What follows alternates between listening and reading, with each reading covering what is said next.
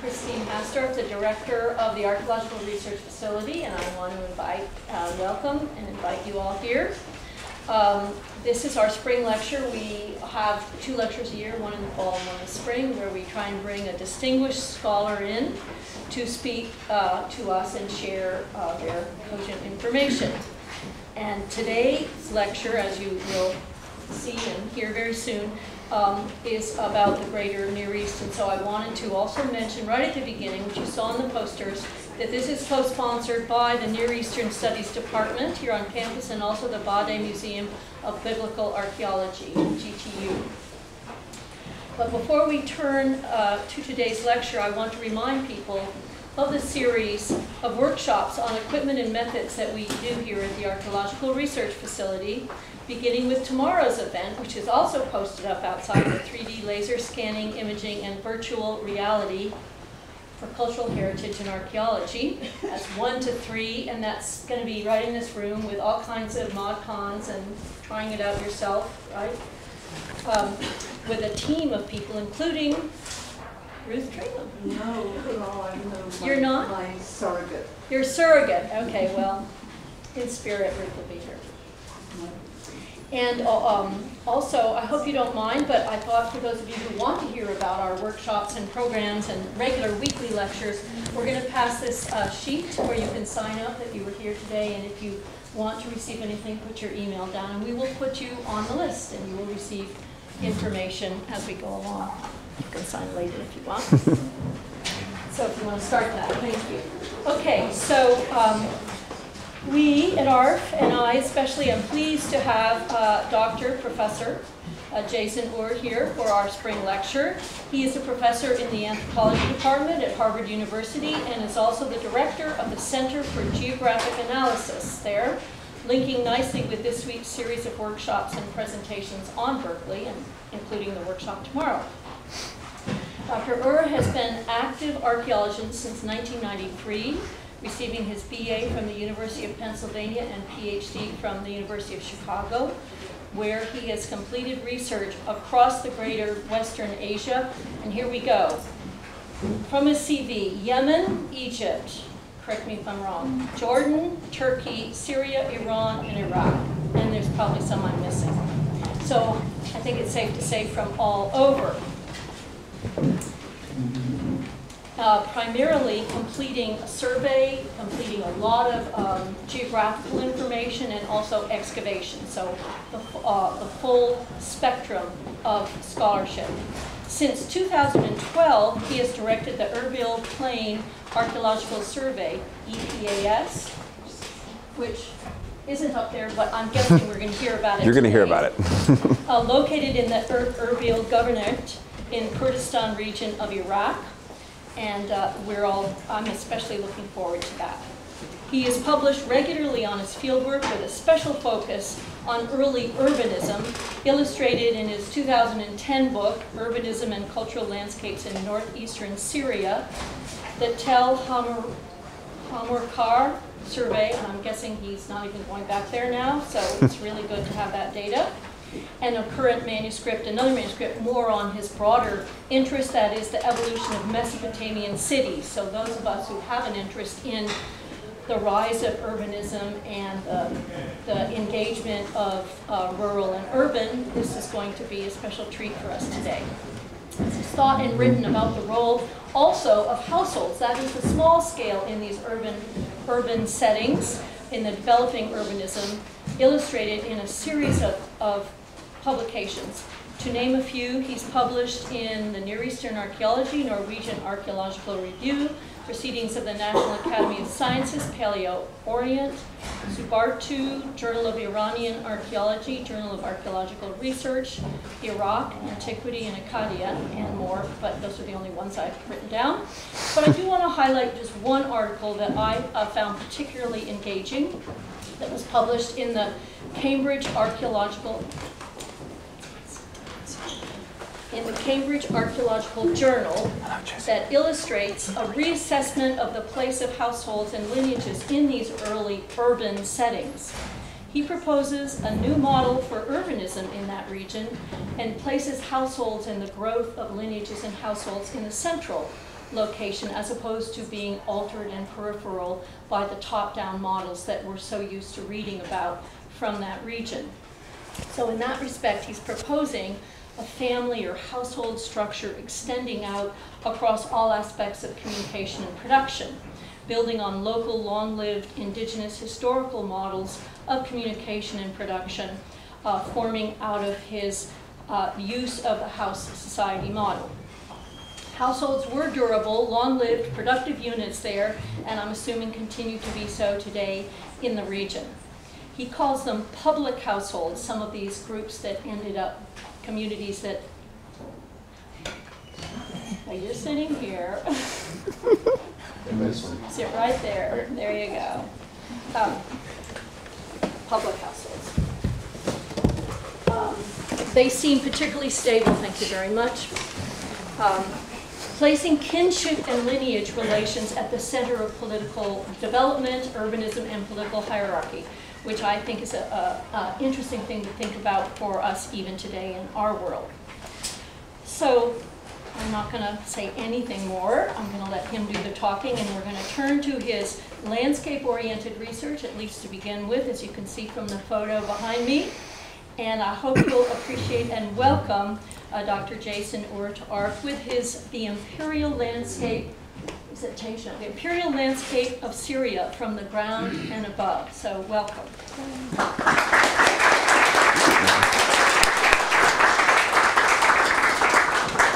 just want to point out there's a couple more seats in here if anybody really. Would you like to come in? Okay.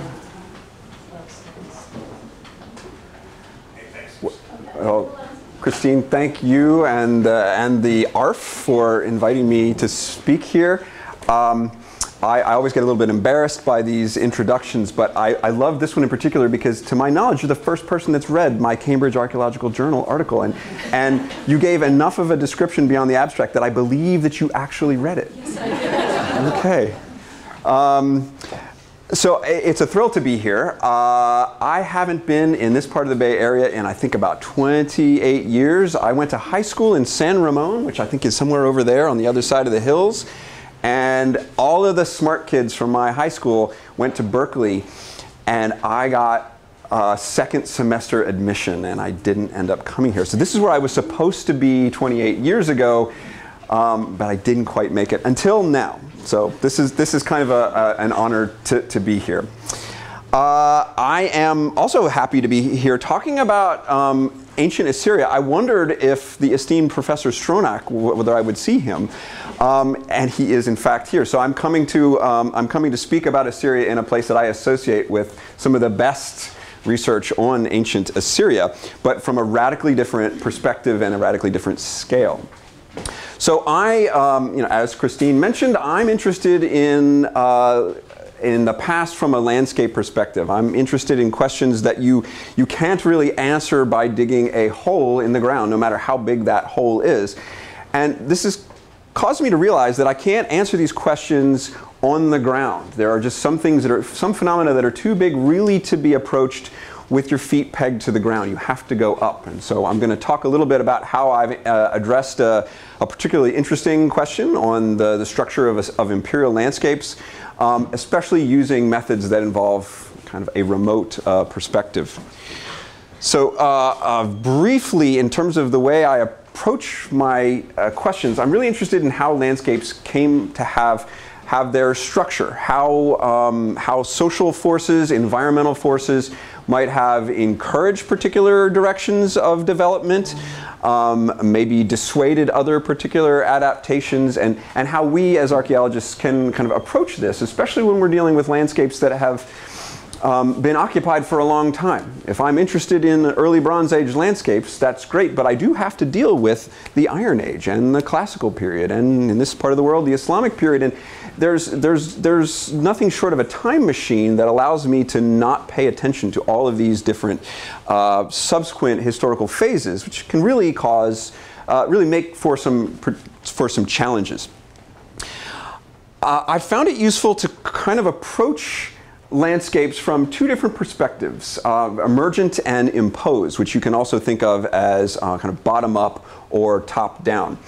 I think a lot of my colleagues in the ancient Near East, we tend to think from a top-down perspective. Perhaps we're a little over-influenced by the royal inscriptions or the legend of Gilgamesh, the great builder of Uruk. We tend to think of cities and even landscapes as taking their structure kind of from the perspective of grand planners, powerful kings that could cause landscapes to take a particular shape. And you know, a good modern analogy is this is Hamadan in western Iran, where a perfectly organic city had a lovely kind of Haussmann-esque Parisian set of boulevards blasted through it. This is a clear case where one or a couple of designers decided that this particular landscape was going to have this form, and they had the power to make this happen. My colleagues see this a lot. I have a tendency, I have strongly suspected that most of what we're seeing is largely emergent. It can be highly structured, like something like Hamadan, but it doesn't require sort of a central planner, a intelligent designer is another way of putting it, for a landscape to get this form. And I've given you here a photo of a marsh village in the south of Iraq, where I think if you look, you can see structure. You can see buildings that all are more or less oriented in the same way. They're evenly spaced. They sit on reclaimed land in the marshes that's roughly the same size. But nobody told them that, you know, your building has to be oriented this way or you have to be X meters from your neighbors. This is an emergent property of commonly held ideas about the proper way to build a house, be connected to your neighbor or not connected to your neighbor, that without anybody telling you kind of emerges to create a very structured form, in this case the marsh village. Now, you can put these on opposite ends of a continuum from, you know, hyper designed, and I'm a big fan of the Eisenhower interstate highway system for that reason, to emergent, very complete terrace landscapes in Yemen is a good example. You can put those on a continuum. Of course, no landscape that we're going to be able to find is really going to be one or the other. Everything kind of exists as a combination of imposed structures and emergent. But this is an interesting question to try to tease out. To what extent were individuals responsible for their landscape, or was it large planners? The ancient Near East, the Middle East general, is a great place to ask these sorts of questions for a handful of reasons. For one, the sites. Can anybody not see the archaeological site in that picture? Highly obtrusive, really easy to find on the ground, and especially from space, also with high visibility of artifacts, in a landscape that's been deforested for, you know, since the start of the Neolithic. So landscape archaeology is easy here. Also, early social complexity shows up really early, so there's been a long time for landscapes to take interesting forms to be studied. And the Middle East has been historically underdeveloped, and this really has continued right up to the end of the 21st century. Still continues for large parts of the Middle East. So I can ask questions of my landscapes in the Middle East that would be impossible to answer in, for example, Europe or North America, where 20th century urbanization and development has just overwhelmed the kind of fragile elements of landscape that I would love to study. So after my early career of studying early cities, as Christine mentioned, that I ultimately concluded were largely bottom-up, emergent products of individuals, despite the boasts of early royal inscriptions, I have decided in the last 5 years that I want to really look closely at the other end of that spectrum. I want to see if there really are such a thing as early imposed landscapes, and if anything could do this, it would be imperial political constellations. So I've turned to the Assyrian Empire as a good test case to do this. Let me say a little bit. I know there's some experts on Assyria in this room, and there may be some of you who have no idea what I'm talking about with Assyria, so a little bit of background here. Starting at the beginning of the first millennium BC, the Assyrian state, which had been kind of concentrated in this northern part of Iraq here, it expanded out, and ultimately by here at 720, at one of the real heights of the empire, it encompassed almost all of the modern Republic of Iraq, large parts of western Iran, big parts of Syria and southeastern Turkey, and extending down into the Levant. In some places it went beyond this, never for very long, but certainly the largest political entity that had existed up until that time. Centered on the homeland in the northern part of Iraq. A series of capital cities along the Tigris River, starting at Ashur, the ancestral and religious capital from which we get Assyria. And slowly, with time, moving the capital up the Tigris. So the capital then moved to Kalhu, which you may know as Nimrud, Khorsabad Dur Sharukin, and ultimately to its ultimate location at Nineveh. Nineveh being the royal foundation of one of the great biblical bad guys, Sennacherib, probably a guy who deserved this reputation.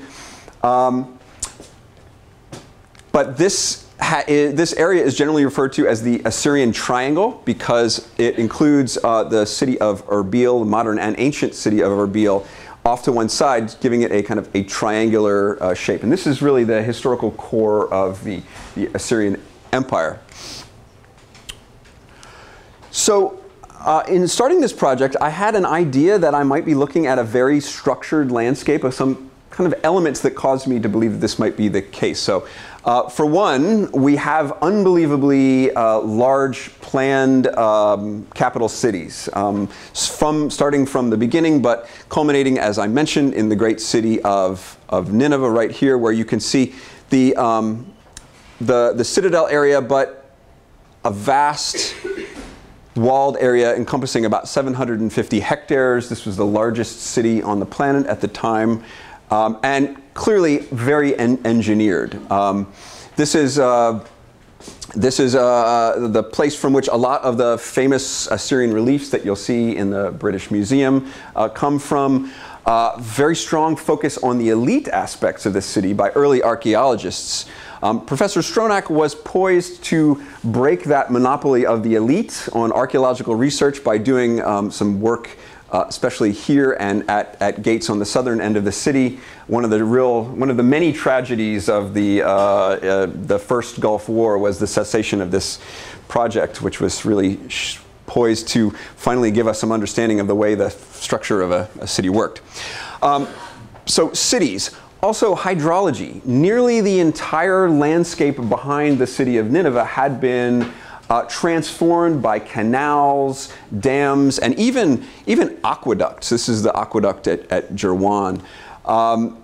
So that water was redirected most often in the direction, from these hills back here and in the direction of Nineveh. There is evidence that that there was a demographic transition in this landscape as well. Surveys in an adjacent region have shown an unbelievably even scatter of villages across the landscape. Almost like somebody had deliberately decided that we were going to put even small villages fully across the landscape, a very, very artificial pattern of settlement. I'll come back to what this rural colonization might mean in just a moment. And then there's good evidence that there was a kind of an ideological stamp placed on this. Throughout this landscape, there were monuments showing the kings being handed the divine symbols of legitimacy that anybody that saw this would know that the king was legitimate. And these things were tied together. So this rock relief, shown here with the great archaeologist Austin Henry Layard being lowered down onto it, this sat at this point right here at the head of a dam which took water about 95 kilometers from the mountains on the fringes of Assyria to the capital city at Nineveh. So really all tied together, this suggests that there was possibly a really strong design for what the Assyrian landscape should look like, exactly the kind of top-down landscape that I proposed to study. But back to that demographic engineering element of this. This might show up in the Bible. There are passages in the historical books that talk about how the Assyrian kings not only conquered biblical lands, but took its population away and took it back to Assyria. If you're a biblical person, you may probably associate this with Nebuchadnezzar and other later kings as well, but the Assyrians got a good head start on this. And it even shows up in the in the palaces. You're looking here at a relief from the palace of Sennacherib in Nineveh, showing the Assyrian army leading away these deportees. And here's a man kind of being led off with his wife and children on a chariot with their belongings, being taken away to exile back to Assyria. And the Assyrian kings also make very similar claims. It's a bit odd for the victims and the victors to largely tell the same story, but you get that here, where you have royal inscriptions, in this case of Sennacherib himself, describing conquest and then talking about taking away 200,150 people and their animals and possessions and moving them back to Assyria. So there's a lot of evidence for the possibility that there could be this very deliberate demographic engineering in the core. But I have a kind of an attitude towards royal inscriptions and how they should be treated as historical sources. I mean, the Bible has problems as well, but royal inscriptions, they tell us far more about what people at the time were intended to think about their worlds than some historical document that they or we 3,000 years later could take as actual fact. So here's where I felt that a landscape archaeology project could kind of come to bear to evaluate these claims that we see in royal inscriptions. So that's what took me here. Now, this is Iraq we're talking about, and so I'm going to give you a little bit of background on Iraq itself, showing you a series of slides that I initially drafted to show my mom and my wife as I was proposing to start fieldwork in the Republic of Iraq. So Iraq is a complicated place, as I'm sure most of you are aware. It is ethnically very diverse, with Shia Arabs in the south, Sunni mostly in the kind of the north and the west, and then of course on the fringes of the Zagros you have Kurds, who are mostly Sunni but largely take their identity from their ethnicity as opposed to their religion. In 1970, the government of Iraq declared unilaterally that there would be a Kurdistan autonomous region defined by these 3 northern provinces. And then the government began to push Kurds into this area out of other areas, especially oil-rich areas that they were more interested in having Arabs in. And this was the situation up until 1991, when the Iraqi army left the Kurdistan region, and the Kurds sort of formed themselves into kind of a de facto state within the state and sort of pushed their boundaries about to what you see here. And this was the situation up until about 2003, with the Kurds largely autonomous within this area. Which brings us to the humanitarian crisis of the Second Gulf War, the American invasion of 2003, which produced about 109,000 deaths, according to US government information that was leaked via WikiLeaks. Information that all has very precise latitude and longitude attached to it, so if you're kind of a geography nerd like me, you can really vividly display this. These are points, but it's maybe a little bit easier to see. Here, this is a ratio of deaths per 100 square kilometers. Obviously, Baghdad, a very dangerous place, but also Mosul and Kirkuk and Basra. This is up to 2007, but then after the surge, violence really was reduced. Still a very, very dangerous place, but far less violent than it had been before. And here's the slide for my mom. The Kurdistan region was almost completely outside of that. So this is the modern political context that started my own work and got authorization from mom and wife and Harvard lawyers.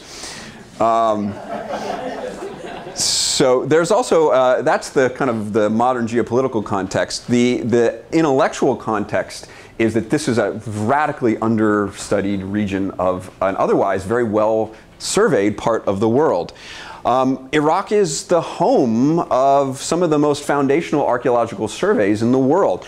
The yellow areas that you see here in the south of Iraq are the surveys of Robert McCormick Adams, and his students and colleagues, done largely in the 60s and the 70s. And these were foundational for the way we think of archaeological survey. Starting in the late 80s and into the 90s, there was another set of surveys done largely outside of Iraq, much more intense, smaller areas and more intensive. These were largely done by Tony Wilkinson and his students, and I'm one of those. But you'll notice a very large gap in research in the north of Iraq, including that kind of core area of the Assyrian Empire, that Assyrian triangle that I showed you before. So with the stability of the Kurdistan region falling in, which encompasses a large part of that imperial core, I proposed to do a survey in the area around the Kurdish capital of Erbil starting in 2012.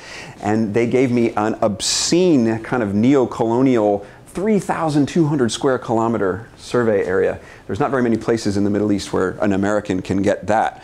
And since then, almost all of Kurdistan is now under survey by archaeologists, and so this rapidly is going to fill in. So largely because of my, Nico Tripcevic, I associate Berkeley and ARF with super high-end methodological work, especially geospatial work. So I'm going to spend some time talking about what we do in the field. A little bit different from the way Nico operates, but you know, I'm trying. So our field methods are, I think, very important in how we approach a landscape of this vast scale. We're surveying an imperial core, and we have a large portion of it to survey. So we're heavily based on archaeological remote sensing. When I talked, I've often had colleagues come up to me saying, you know, Jason, I know you're into this remote sensing thing, but I got a satellite image and it didn't work. And of course, immediately that makes me say, well, like, when was it taken? Was it old? Was it new? Was it in the spring or the fall? I mean, there's no one image. You can have a lovely image. This is the city of the Assyrian capital of Nimrud, one of the earlier capitals, showing the citadel and the city wall here, a little bit of an irrigation canal that fed the city. But this is taken in August. This is really dry and you can't see anything. But if you turn to March, which is a wetter time of year, you know, this is a color image from 2011. You can see a lot more of that canal. You can see some hints in this discoloration in these green areas. There's more there. You can see more going on under these modern fields. But if you have both age and the right time of year, this is an image from February of 1967. Not only can you see that entire irrigation, that canal coming up to the city, but you can even see processional ways going through the fabric of the city. So this is an image that has historical depth, and it has exactly the kind of right seasonality and moisture. So this is the sort of thing that we're trying to use a lot to be able to identify sites and features in this area. So historical imagery has become really big. Modern imagery is great. It can show you things that go beyond what the human eye can see, but it shows you the modern landscape. And even in an underdeveloped place like Iraq, there's still a lot of development that has badly damaged landscapes in the late 20th century. So I have made a lot of use out of declassified intelligence imagery, first from the Corona program, which ran up until the month after I was born was the last flight. More recently, this is available via the USGS on the Earth Explorer website to anybody. It's a wonderful example of government openness, this declassification. More recently, the successor program called HEXAGON was declassified. Unfortunately, we don't make film anymore. Apparently, we've moved to a post-film world. So the National Archives didn't have enough film to give a copy to the USGS. For HEXAGON, you have to go to a small room in College Park, Maryland to see this stuff. And I've stumbled upon the U-2 spy plane mission going all the way back to the 1950s. So we're making some use of this. This stuff is almost impossible to find without, I found a very strange man who has completely hacked this system, came and found me, and I follow him into the National Archives, and I've been able to find some U-2 imagery here. But this historical imagery has been absolutely fantastic for finding archaeological sites and landscapes in this really vast region that we've proposed to study. So here's an example of a walled Assyrian city. This is the modern name of this place is Kasr Shamamak.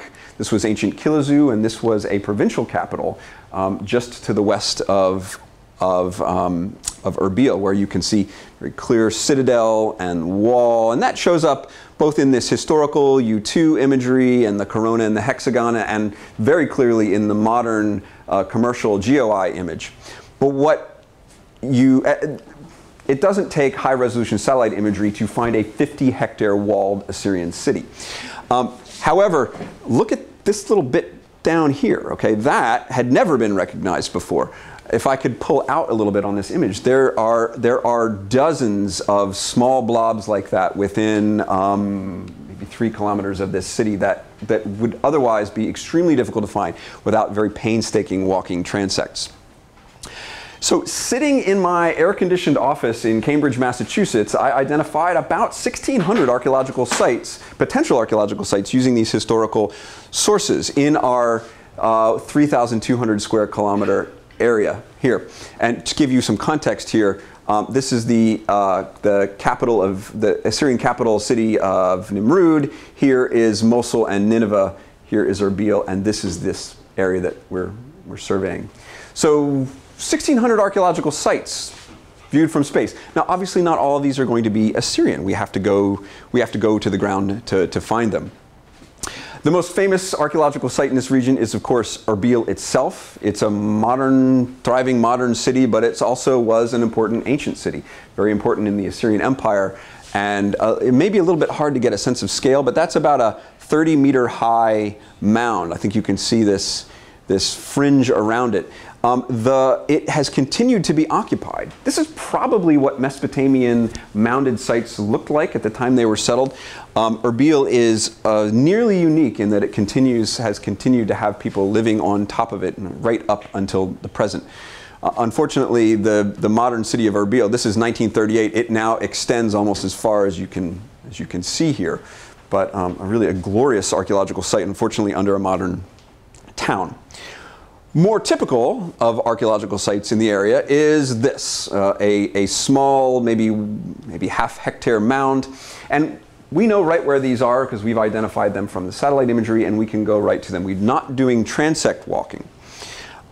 We are entirely digital, so until very recently, I had a very expensive Trimble GPS handheld computer running the ArcPad software for the geospatial nerds in the audience here.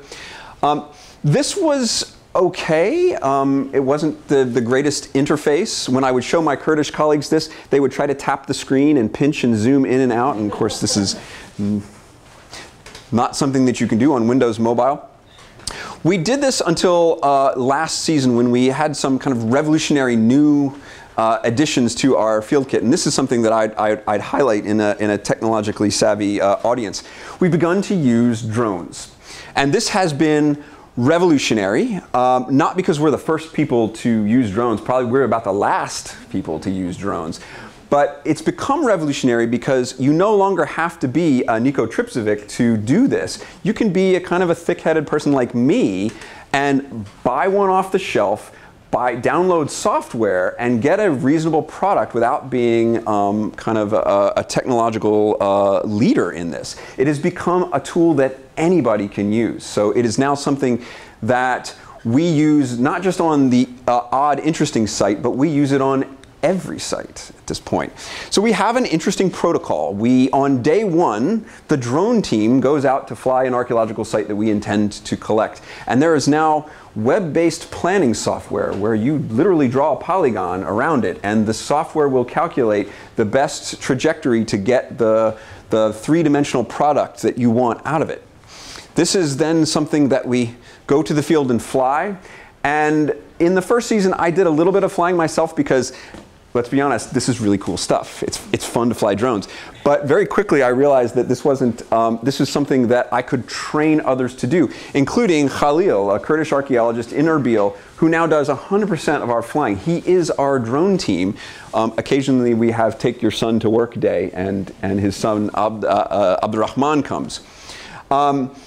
This is great. My drone doesn't come home. It lives in Erbil now. So when I'm there, it flies for our project. But when I'm not, it becomes a tool that the Department of Antiquities in Erbil runs for themselves. They can do all this stuff except the processing. They send the images to me via Google Drive, and I make the models and send it back. But they're now doing this for their own purposes, and this has been one of the best things I've ever done, was to put this kind of technology into the hands of my local collaborators. That evening, we would take the image into processing software, and we're using Esri's drone to map. This takes the images and stitches them together into a really high-resolution ortho photo, but also terrain data, which we can then use to plan how are we going to approach the surface collection of these places. So here's a particularly complicated site with a mound that was occupied over several centuries and some lower areas surrounding it and some isolated bits. In the past, this is the kind of thing where I would show up and being the sole proprietor of the geospatial data on my Trimble unit, I would have to tell people where to go. Now we can plan this out the night before with the drone data, and then the next day we could go out to the field and collect it with great precision. And again, I no longer have to tell people, you know, your collection area is between that sheep carcass over there and that mud brick house. Now we can push this to the cloud, and every single team member has 100% of our spatial data. They don't need to know to stop at the dead cow and not go any further. Their GPS units and their mobile devices tell them, and sometimes we can even give them the terrain that was captured 2 days prior. And this has made our collection so hyper efficient that we can really move at a speed that I think is starting to justify the Kurds allowing me to have 3,200 square kilometers of their cultural heritage. And that's something that kind of I take very seriously. So ultimately what we're trying to do is something like this. We're trying to write site biographies of individual settlements. You know, here's an archaeological site that was occupied in 8 different ceramic periods, starting in the late 5th millennium and continuing up to the Sasanian or late Antique period, and shifting its size and scale through time. This is what we want to know. We want to know how these places expanded and contracted through time. But not just one of these places, like all of our places. And the drone imagery has also proven to be our best outreach tool to our local Kurdish, well, the people that live in and around these archaeological sites. The ability to send this up to a sharing site like this is, you're looking at me interacting with Sketchfab here, has really been the best way that we could possibly reach out to our kind of Kurdish stakeholders. Also, it's really just, I still just think this is really cool to look at. So what have we found? Now we have about 6,000 or 7,000 years of sedentary settlement in this area that I could tell you about, but I'll focus on the Neo-Assyrian landscape because that's really what's been driving our work, and especially driving this kind of question of what is the nature of this landscape? Is it really truly as engineered as we've hypothesized? So in our now four field seasons of survey, let's make sure I get these numbers right. So we found 516 sites. We have about another 1,000 sites that we still need to visit before we're going to be finished. We've collected about 55,000 potsherds and typed about 13,000 of them, so we're beginning to get a good picture of how these sites were settled or abandoned through time. And we have about 87,000 photos out of the drone, so we have an unbelievably, in my opinion, a staggeringly well documented landscape so far, but we still have quite a bit left to do. The thing that I'm most excited about, the black dots that you see on this map are sites that we've collected, and the blue areas are the areas that we've flown with the drone. And this system has basically allowed us at this point to cover almost every single site. So we've always measured area, but I think we're getting to the point where a basic element of what we record about individual archaeological sites can be volume as well. And sites that are made out of mud brick and they grow upwards through time, volume is an important attribute that says something about the duration of ancient settlements in this area. So we've certainly found that there are these large planned capital cities. This was not really a surprise. This is a terrain model of Kilazu Dur Kasr Shamamak, showing that in great detail. This isn't something that we really needed to document. This was something that was known. I want to show this image just because it shows that these archaeological sites have had very interesting afterlives. In the case of Kasr Shamamak, at the time it was visited by Austin Henry Layard I think in the 1840s. It had an Ottoman fort, and we see a little bit of that there. It was an Iraqi post, military post leading up to the first Gulf War. And there you can see the trenches that the Iraqi army dug around it. American planes flew over that base sometime at the beginning of the war. And there's some lovely craters that look like you're on the surface of the moon. Those are American munitions. And a French team has begun to excavate it. And there you have some nice trenches and some spoil heaps. And that's before we get down to the citadel with a known palace somewhere in there of King Sennacherib and a very large lower town with a still preserved, very clear outer wall. But exactly the sort of thing that we were expecting to see, big, in some cases, big urban planned areas. But overwhelmingly what we see is just the opposite. Small, rural sites. In some cases, so small that they're in danger of being obscured by a herd of goats and a surveyor. But this is very typical. This is probably about 1/4 to a 1/2 hectare. It's only maybe 1 meter or 2 high. It probably has 1 or 2 periods, one of which is Neo-Assyrian, and we find loads of these. At the scale of the region, this is what the core of the Assyrian Empire looked like between the 900 and 600 BC, to be very coarse. Very, very full. Lots of small dots with, that's that Kilazu walled city that I just showed you. Lots of dots, and a lot of them kind of far away from water, not on the perennial water sources, which is where people kind of like to live because people like water. Complicating this, unlike the pattern that we'd seen elsewhere, was the fact that we've also discovered a late Bronze Age, a Middle Assyrian landscape that was already very full. So our idea that we would look at the Assyrian core and it would just explode at the time of the Neo-Assyrian Empire has been complicated by the fact that this was also the core of the Middle Assyrian state, which also turns out to have been pretty dense, although not nearly as divorced from water as what we see at the time of the imperial height.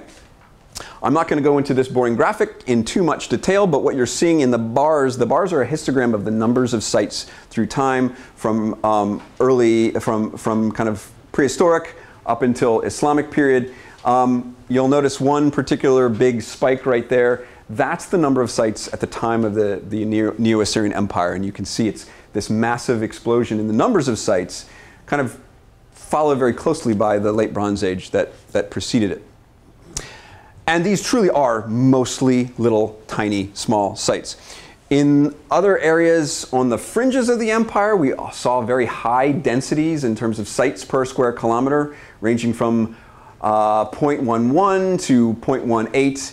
But the Erbil Plain is even greater than that, with about 0.22 in our latest measurement, and uniformly very small, at least as small as these other average sites in these other regions. So the core is overwhelmingly defined by dense sites and very small, exactly as we would expect to see.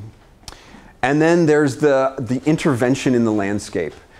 We found a series of extraordinarily big canals. You're seeing here a natural watercourse that's flowing through the plain, and then the drone video that you're looking at now is this giant canal that took off of it right here. For scale, there's a car, there's Khalil flying the drone, and you're looking at about a 100-meter wide, 8 to 10 meter deep, giant gash across this watershed. This is not something that was undertaken by local villagers looking to increase their water supply. This is the act of a state redirecting this natural watercourse to flow like this and ending in this bizarre basin, about 300 meters across. We don't have good absolute dating on this feature yet, but the sites that are closest to it are predominantly of this Neo-Assyrian era.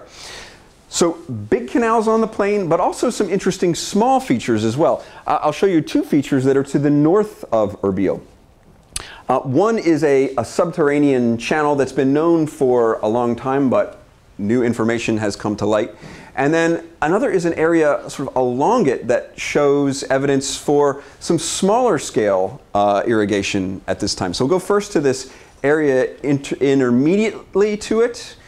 On satellite imagery, we found a lot of very faint lines running like this. This is a natural drainage here. This is another natural drainage here. And a series of lines that suggesting small local offtakes that are probably irrigating something like gardens, maybe vineyards, maybe orchards that are remarkably reminiscent of features that are known elsewhere to the north of Nineveh, a place called Feda. I got very excited when I saw this on the satellite imagery because they look just like this known place called Feda, which has reliefs on the side of it. So I got very excited that we were going to find reliefs here, and I was going to, and finally my art historical colleagues would start to care about what I do for the first time ever. Unfortunately, when we got there, it was not the right kind of terrain. It was sort of gravelly, but you can see here that canal kind of snaking its way across with the looming city of Erbil in the background. So I didn't get my reliefs, and my art historian colleagues still don't care anything about what I do. But nonetheless, again, I don't have good dating evidence for this, except that it looks just like the Feda system, which is known to be Assyrian. But then going further to the north, this was a very interesting discovery. I didn't think of the drone as being a prospecting tool, but here's a case where it turned out to be a tool for discovery and not just documentation. This is an area where a tributary of the Tigris was flowing, a place that had a known canal head. This is a photo of this feature in the side of the hill. Until 1991, there was a cuneiform inscription on the top of this little cut stone opening that mentioned that King Sennacherib had dug this tunnel to guide water to the city of Erbil. It was stolen in the aftermath of the First Gulf War, but it had been copied. So we know that this is the starting point to a subterranean channel that went about 23 kilometers to Erbil. Okay, but what hadn't been appreciated was how water was fed into that. We were interested to fly over this area to produce this lovely digital elevation model that you see here. First and foremost, because this is a threatened area. The city of Erbil is growing through cement, and cement comes from gravel, and gravel miners had dug this out, and they dug this out, and we were afraid they were going to take away this feature. So we flew it, we got a digital elevation model, and then we got this ortho photo that, you know, Khalil flew this when I wasn't there, but when we took it back and we produced the model, I saw this feature right here, and if we zoom in on that, this had been exposed by some rainfall earlier in the season, and I think if you squint, you can see that these stones, they have a suspiciously straight line up there. The downslope or downstream edge is very clear, a bit of damage from the mining on the upslope side, and if you follow that line right there, we follow it, you can see that it would go straight to the opening of that canal head. So there was a dam here. I don't know if it was to impound water or simply just to redirect it, but this is 20 meters wide. This is about the width. This is maybe a little bit wider than this room is long. This is massive, and we have it for probably about 500 meters. It continues in this direction. This is exactly the kind of large-scale landscape transformation that we were kind of hypothesizing that we would see, in this case to feed water to the provincial capital at Erbil. So my colleagues now I will say that for me, this lovely dashed line is more than enough to demonstrate this. My Kurdish colleagues wanted to see more. They trust me now, but first they had to bring in a backhoe and expose that bloody thing. So we now know that it in fact does what that dashed line does, thanks to my collaborator Nader Babakir in Erbil, who saw to it that that thing was excavated. I'm not sure what's going to happen to it next, but we do have confirmation that in fact that at least the subterranean elements of that dam do in fact extend all the way there. So let me give you some kind of half-baked conclusions. Despite the fact that we've had 4 seasons already, I feel like this work is we're still just underway.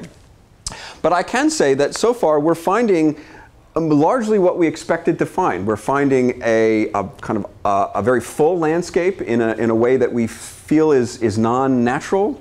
Lots of small sites far away from water. At the same time, we're finding a transformation of the hydrological landscape in the form of irrigation systems, water diversion, and certainly the large capital cities. It's complicated by the fact that there was a pre-existing very full landscape, and we're in the process of trying to pull those apart to see to what extent really this was planning. But I found myself kind of trying to get out of the mentality of this top-down approach, which, you know, satellite images don't help if you're trying to get out of a top-down approach. And I'm trying to think about, I wanted to know more about this guy. We're finding all these small sites that are being trod upon by goats. And I think the next step is to try to figure out what were these people's lives like. And this is where landscape archaeology starts to fail us. This is going to take excavation. And so when I talk about this, I always throw this out there in hopes that somebody will say, yeah, I'd like to do that, because I shouldn't be allowed near a trowel. This is not what I do, and archaeological sites should be protected from me. I'm a survey person. But this is really something that we can't do if we really want to understand what the lives of these people were like as they lived in, possibly were forcibly deposited in this core part of the Assyrian Empire.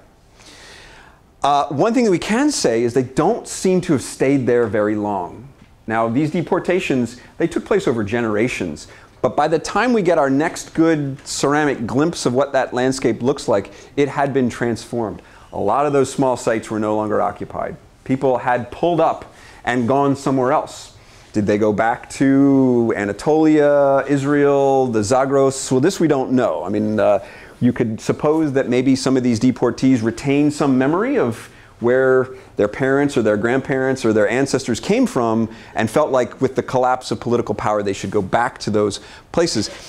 This we can't say, but we can say that by the time we have the good vivid picture in the Hellenistic period, it's a really radically different landscape. It has other interesting characteristics, but it doesn't seem to be completely connected to what we saw at the height of Assyria. So this continues to be a place where you can work. It is challenging. It occasionally makes your life interesting. We lost 2 seasons thanks to ISIS when the ISIS militants left Mosul in 2014 and came and began an attack on Erbil. They got as far as a place called Guer there and a place called Mahmur there before the Americans started to bring in airstrikes. To give you a sense of where my contracts, the Kurds have given me the permission to survey within this area, that was really, really close. So we took a couple of seasons off, but that has long since retreated. We now work firmly within the security zone of the city of Erbil. I don't even have to pull out my passport anymore as I go from the city out into this countryside to do survey. A bigger issue that we're faced with as we try to move forward with this project is development. Erbil, being one of the safest and parts of the Middle East right now, certainly of Syria and Iraq, has gone from the tell with a town around it in 1967. This is a Sentinel-2 image from last March. You can see that what was right here, and this is to the same scale. The ring roads keep going further and further out, so we feel like we're in a race against time. That's why these remote sensing techniques and drone-based recording, really, we need this help to move more quickly. And fortunately, we're not doing it. The days of the foreigners showing up for a few weeks and doing a bit of this and then retreating back to their universities I think they're over in this area. We have we've trained a particularly strong bunch of local archaeologists who do the flying and are beginning to do some of the mapping and collection work as well. It may be a time when this is a year-round survey project and I come in just when the university will let me go. So I am cautiously optimistic. We have a fantastic multinational survey team with Americans and French and Dutch and Italians and Brits, and we'll continue to do this work with our Iraqi Kurdish colleagues. I'll end just by thanking the Kurdistan Regional Government, especially its representation in Washington, D.C., which is very interested to have American teams working in this region. NSF, Nat Geo, and Dumbarton Oaks have been wonderful funders that I very much appreciate. And after what I understand has been a very long day for many of you of sitting in rooms listening to people talk, thanks all to you for coming and listening to yet one more talk.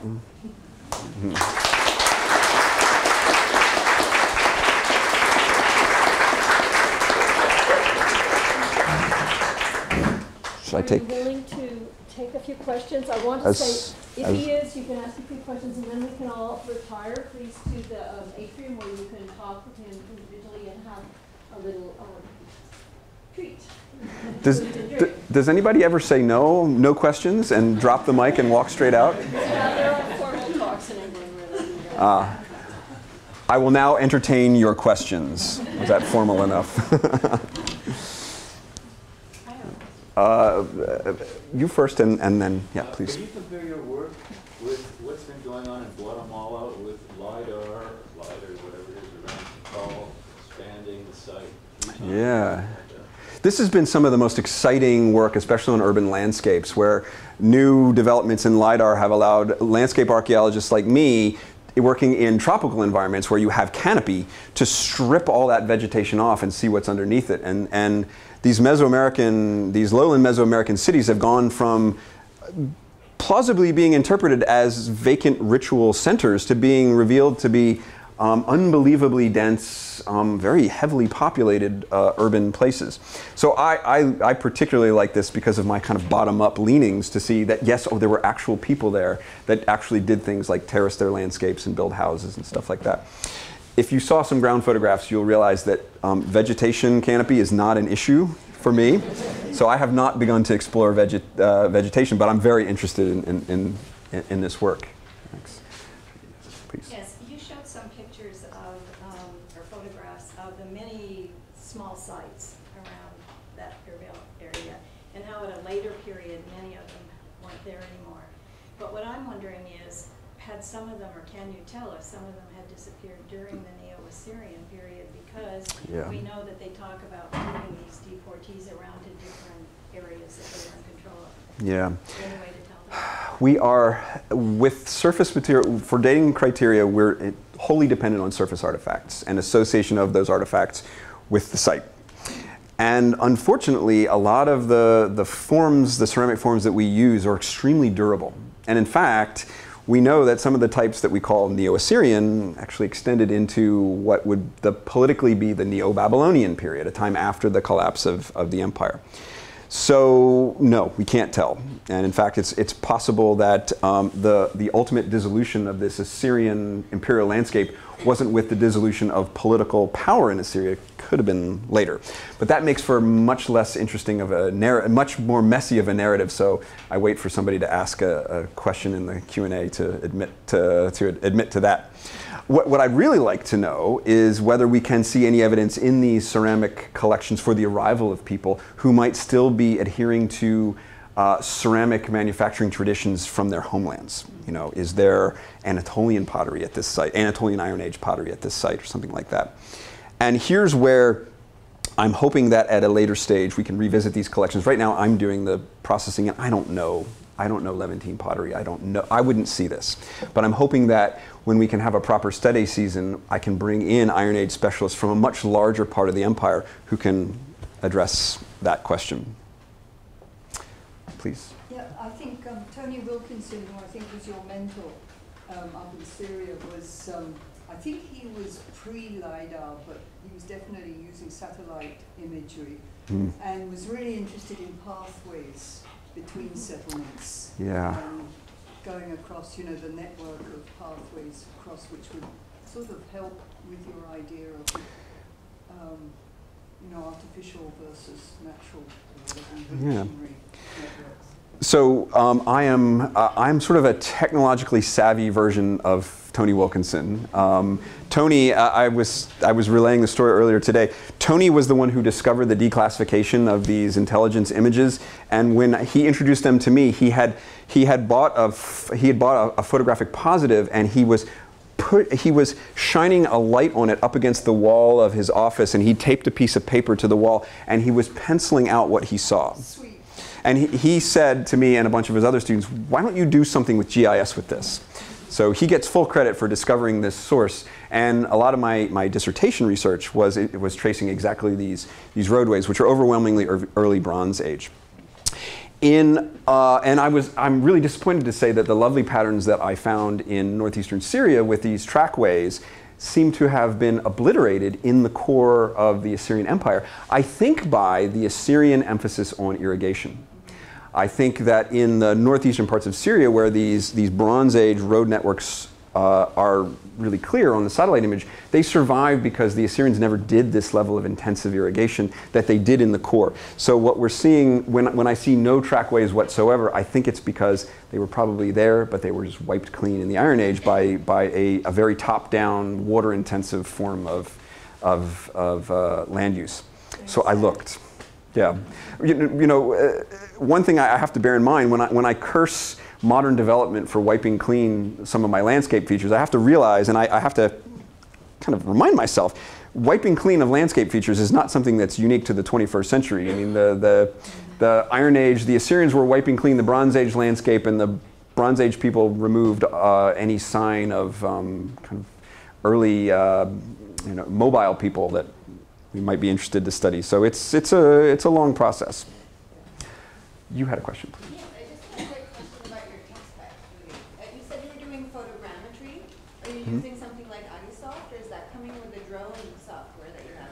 Yeah, what software am I using? I started off using the ArbailSoft PhotoScan, which is fantastic software and affordable, I have to say. It's a $500 license, and it was great.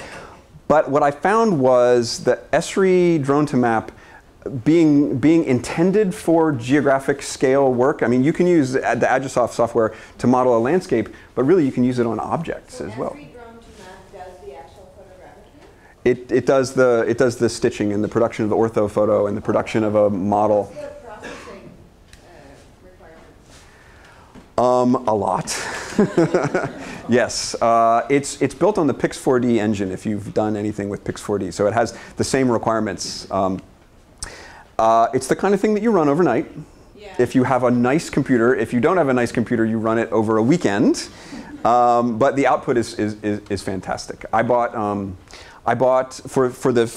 in the field. I bought a gamer's computer. This is a world that I don't live in because I needed to get a job and get tenure. So I don't know the gamer world. But I came to realize that these computers that are designed for playing, for shooting each other in a virtual environment in these games, fantastic for this kind of processing. So I bought one of those, and that allowed. You can actually do it on a laptop.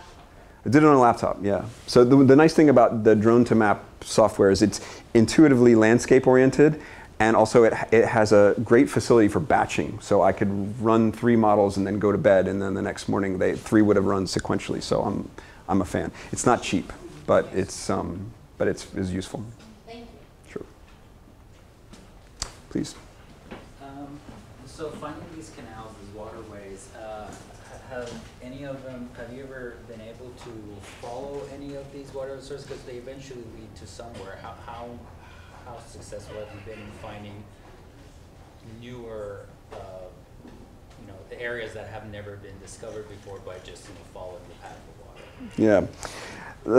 The problem is one of survival. It's a taphonomic issue. We can find the big ones. With the exception of that lovely set of small, possibly orchard irrigating features, for the most part, we find the one that I showed you that video of, the ones that are 100 meters wide and 8 meters deep that survive. Now, those things fed distributaries and fields, but that's been wiped clean. That hasn't survived. So here's where, in a fantasy, I have a team of geophysicists who come out and they find this stuff under the ground. But they seem to have largely been, the surface remains seem to have been wiped clean. So this makes it a little bit uncomfortable because we're left with only the top-down part. We're left with the signature of what the state did. It's entirely possible that the state just built this backbone, and then local decision makers about water were doing interesting stuff that might kind of make us think twice about a real top-down landscape. It would kind of move more towards the middle of that continuum. Canal was made first, and then local people took over. Yeah. You know, that's the kind of thing that I strongly suspect, but it's that emergent end of the continuum that's least likely to survive.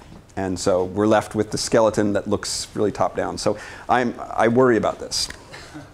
Yeah, please. Can I build on that, please? Mm-hmm. Linked to the lack of visibility of smaller canals. Mm-hmm. Would not your settlement pattern in the Neo-Assyrian, where you made a point about them being off the waterways, they've got to be on some waterways. Yeah. So could they not be on man-made waterways? So could they Yeah. not be where these no longer overtly visible canals would be, and you could even use that as a way to test Yeah. base around those sites? In fact, building on my geophysics fantasy here, I have thought about, since some of them potentially, if you squint, they line up. What about doing some transects, some geophysical transects across there? What I do know is I have stared intensely at these areas trying to find some of the dark lines that we interpret as the remains of canals, and I can't find them in this area, but it may be a case where sort of some targeted geophysics could do this. I'm not certain, I'm not a geophysicist. I'm an admirer of geophysics, and I don't know if this sort of thing is done, but it seems like it would be really, it would allow your hypothesis of a water system behind these kind of high and dry sites to be tested, and I would love to do that. Yeah. Okay. So I can see that you don't have vegetation canopy today, but what about in the past? You have, I mean, irrigation, presumably, I guess my question is, what kind of human impact on the environment do you see with any data? Yeah, so this is another sort of, the data set that I have right now is really strongly oriented towards the settlements and the surface artifacts, and it hasn't gotten into these kind of environmental questions that we need to ask in order to answer that sort of question. So